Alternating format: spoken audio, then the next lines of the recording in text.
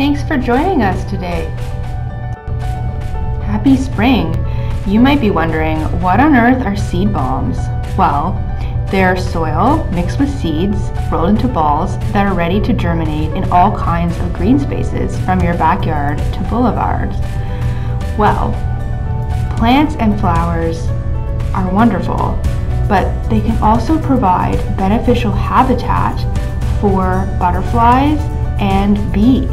And why might we want to do that? Perhaps you've seen the decline of bees and butterfly species in the news recently. Flowers like black-eyed Susan, coneflower or echinacea, sunflower, and herbs like rosemary and sage attract and feed pollinators like bees and butterflies.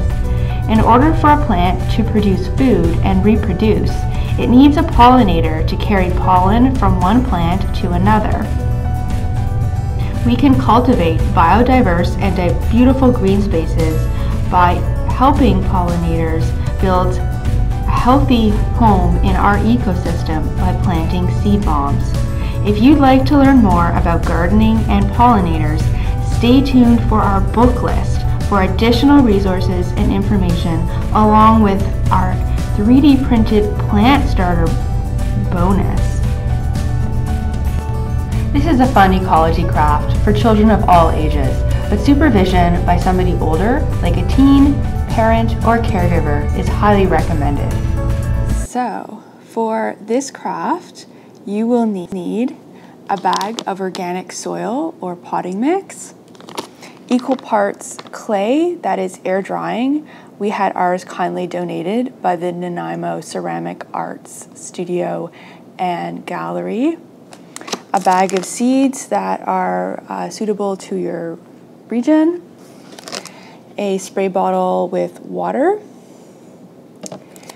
a mixing bowl,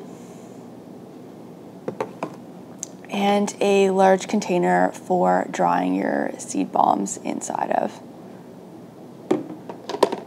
So to get started, we are going to mix equal parts of our soil and our clay in our mixing bowl.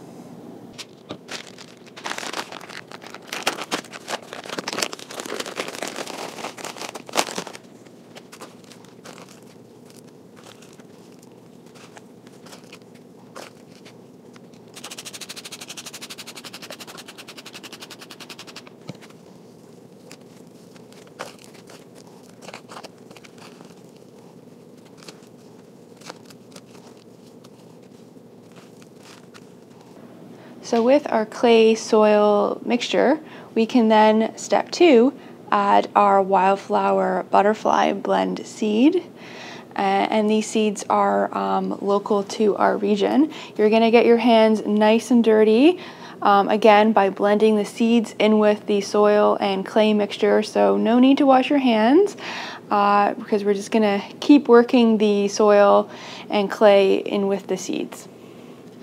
So we're going to add a couple of handfuls of seeds into our blend of soil with clay.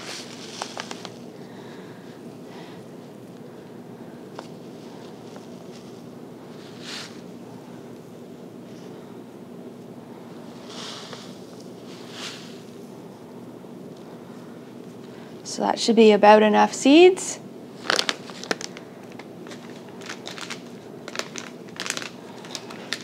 And we're just going to keep working our clay and soil in with our seeds.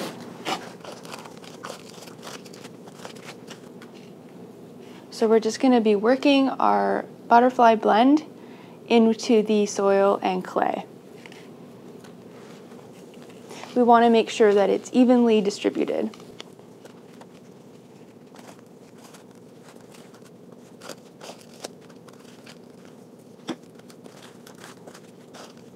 So step 3, now that we have blended our soil and seed blend, so we've mixed our clay and soil, added the seeds, and worked the seeds in evenly into the clay and soil blend, we are ready to begin turning our mixture into balls. So we're going to make the seed bombs the round rolled seed balls that will be ready to plant.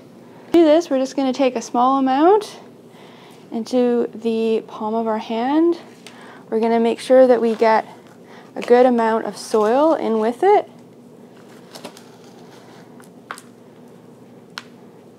And we're just going to roll it up with our hand. And then we are going to place it into our handy container for drying.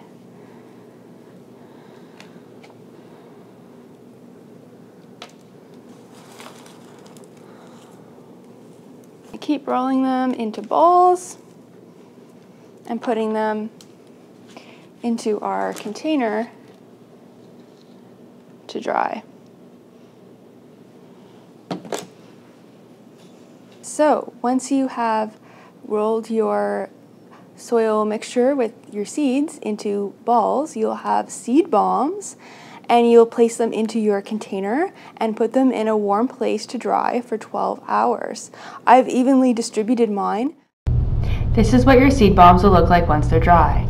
No need to bury them, just water them and plant them in any green space. Get your 3D printed plant pots printed in the Creativity Commons.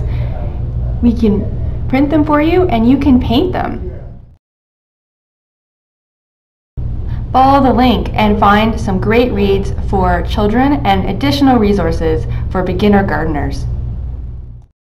Thanks so much for tuning in today.